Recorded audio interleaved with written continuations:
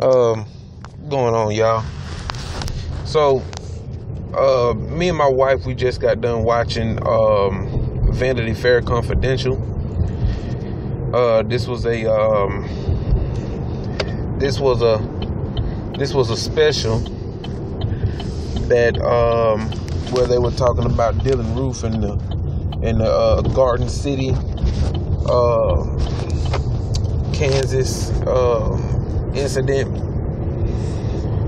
and they got into speaking on some things that I didn't hear about in the initial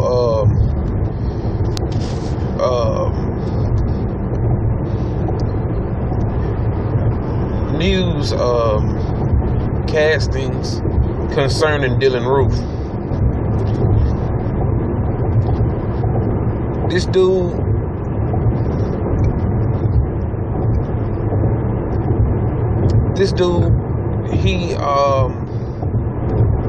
he was actually the personification of the entire white community. He was the perfect example of what I mean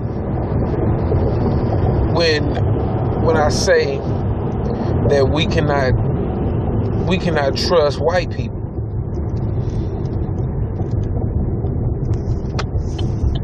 I based this sentiment off of one fact: his black friend.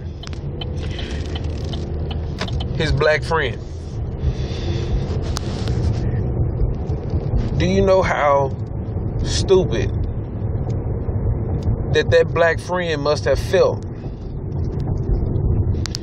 after he has told so many interviewers that he's not racist? Everybody that's thinking that he's racist is wrong. People don't know him, you know, and he's just taking up for Dylan. And it comes out that this fool actually had an entire fucking manifesto. Dylan Roof had written a 5-page manifesto concerning not just black people, but every minority group,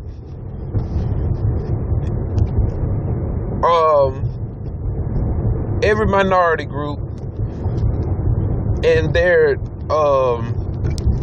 either how they benefit the white race or how they are non-beneficial and a nuisance to the white race.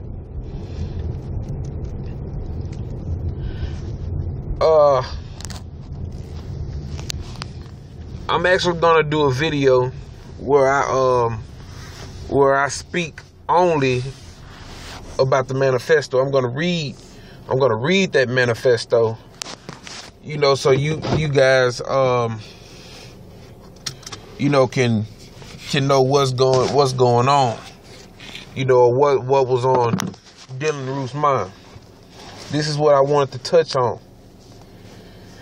All of you white people, all of you undercover racist white supremacists, all white people aren't bad, okay? But there are those undercovers who are no different than those who are out in the open concerning how they feel towards African Americans. But you can't always use as an argument you're not racist because you have black friends. It has been proven now, modern day, this generation, this time in society, that a white person can be racist and have a black friend. This is the idiot. This is the clueless idiot that was Dylan Roof's friend. He didn't have a clue what was going on, and what makes him an idiot is that he defended this white racist supremacist. Okay?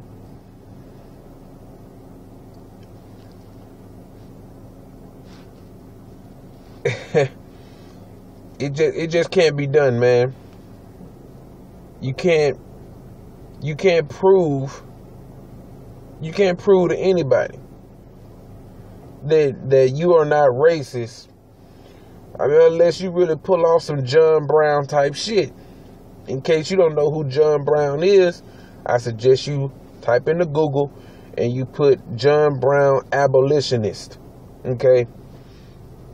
There were some white people that actually helped black people during, slavery and afterwards. There were some. But my entire argument is, where are those white people now? There aren't any white abolitionists anymore. Dylan Roof is the perfect example of why we as black people should not trust white people. He is the perfect example of why I cannot trust white people. It's always going to be the thought, when is this person going to snap? How do they really feel about white people? One thing that Dylan Roof stated in the manifesto. No. This wasn't in the manifesto. This was in his interrogation. They asked him, did he think that the white race was the dominant race?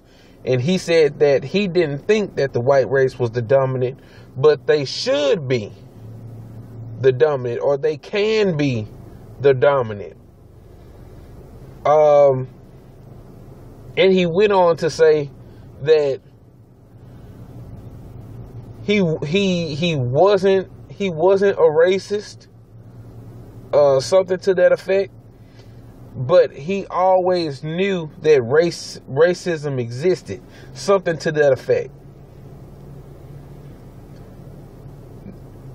His entire position was to make sure that white people achieved some type of advance, some type of elevation in society by killing blacks. He is not the only white person with that mindset. Matter of fact, I think Vanity Fair, I think that is the point that they tried to prove, or that they did prove, when they mentioned the three guys in I forgot the name of the town just now. Garden City, Kansas. That's the point that they were trying to prove, or that they did prove, when they mentioned those three white guys who tried to kill all the Muslims, that were in Garden City, Kansas. But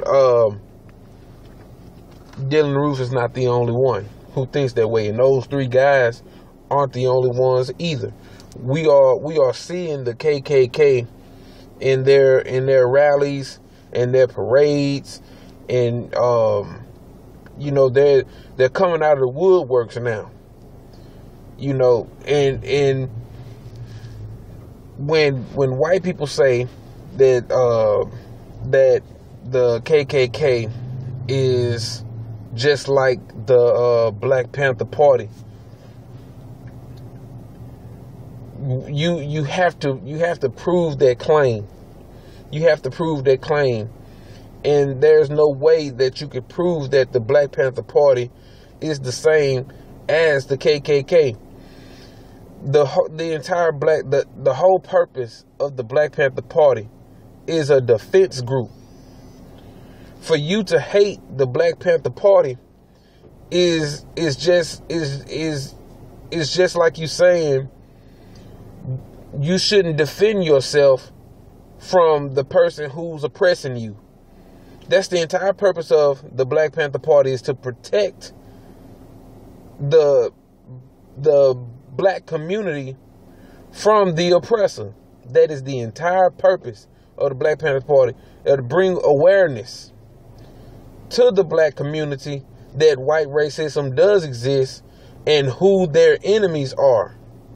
That's the entire purpose of the Black Panther Party. Now, what is the purpose of the Ku Klux Klan? To send us back to Africa? To kill us off one by one so that they could advance in society as the dominant race based on number? You see, that's it's not the same thing.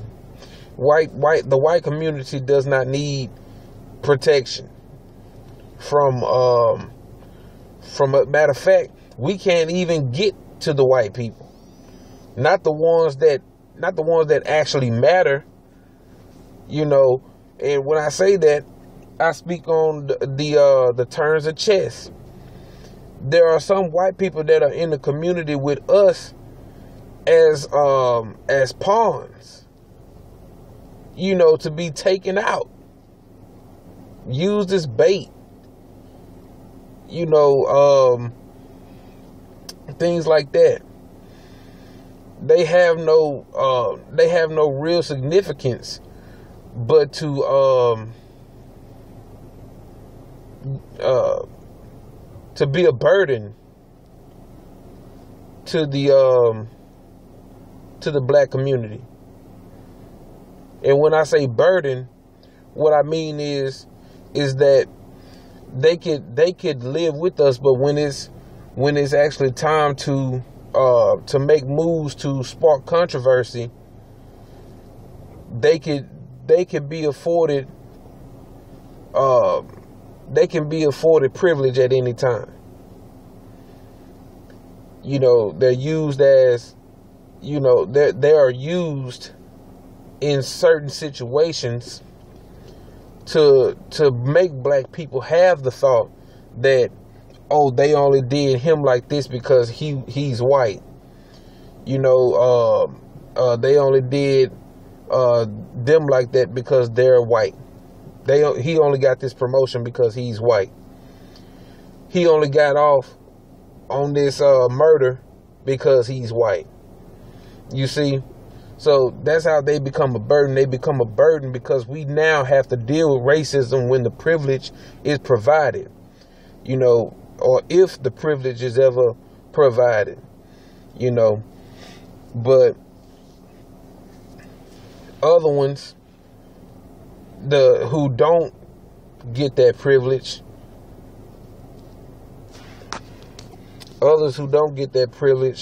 they are the ones who are meant to, in some type of way,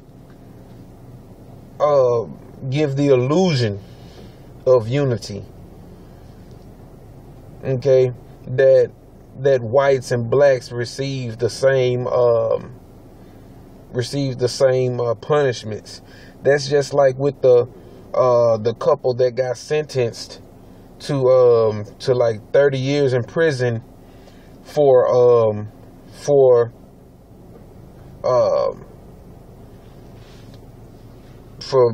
having the flags and at the little kid's birthday party.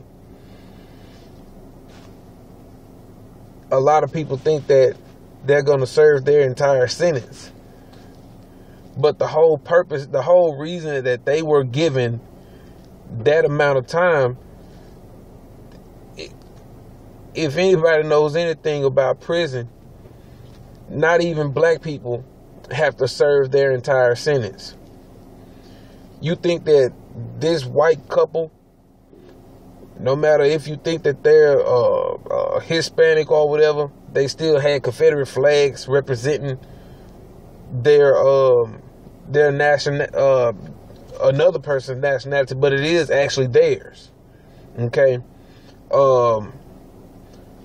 but they're not going to serve their entire sentence. Okay, but all of this ties in. All of this ties in that